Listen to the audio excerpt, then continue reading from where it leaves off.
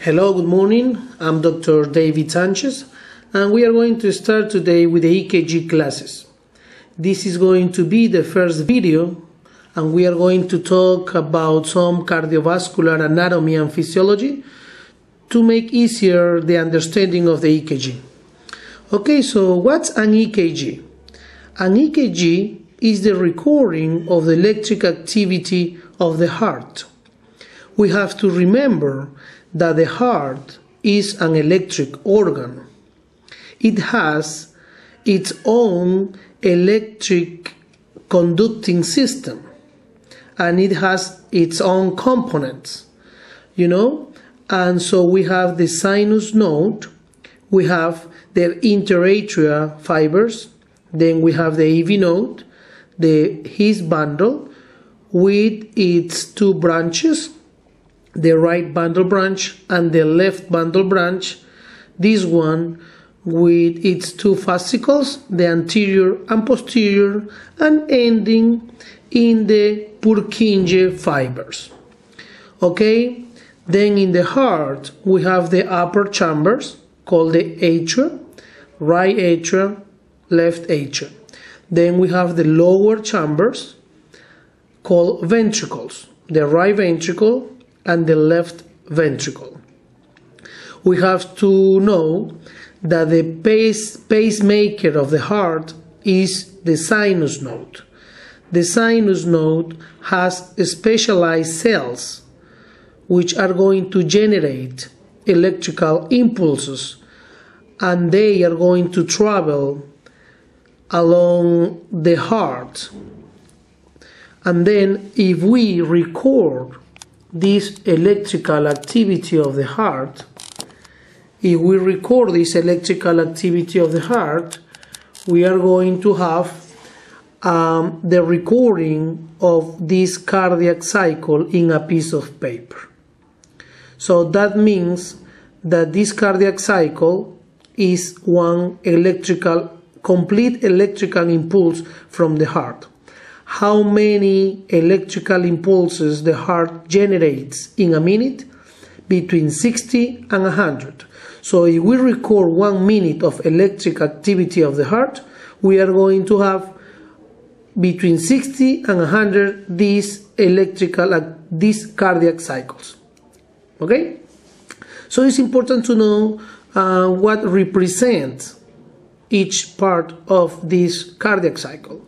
So in a cardiac cycle, we have waves, we have intervals, and we have segment. Okay, we are going to start talking about the P wave. The P wave is the first positive wave or deflection in the cardiac cycle, and that represents the atria depolarization. Then we have the waves Q, R, and S. The Q is the first negative wave, then we have R, a positive wave, and then S, a negative wave. So this is called the QRS complex and represents the ventricle or ventricular depolarization. Then we have the T wave. The T wave represents the ventricular repolarization. Okay, then we have the intervals. The first interval is called the PR interval. And you have to measure since the beginning of the P wave until the beginning of the Q wave. Sometimes we get confused because we want to measure since the beginning of the P wave until the R wave, which is wrong. Maybe it doesn't make sense at all, the name or PR interval, but we have to understand it in that way.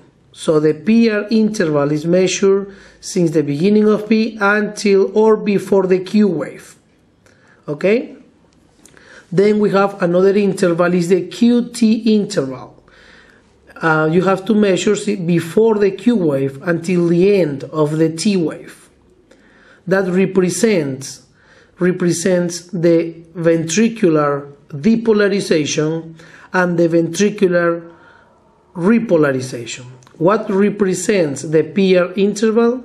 Represents the atrial depolarization plus the delay of the electrical impulse in the AV node and his bundle.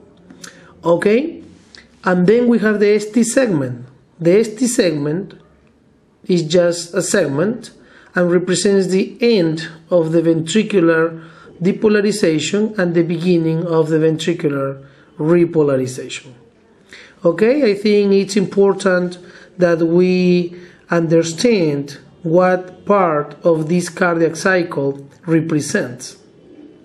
So we have to remember that the pacemaker of the heart, the sinus node, generates between 60 and 100 electrical impulses per minute.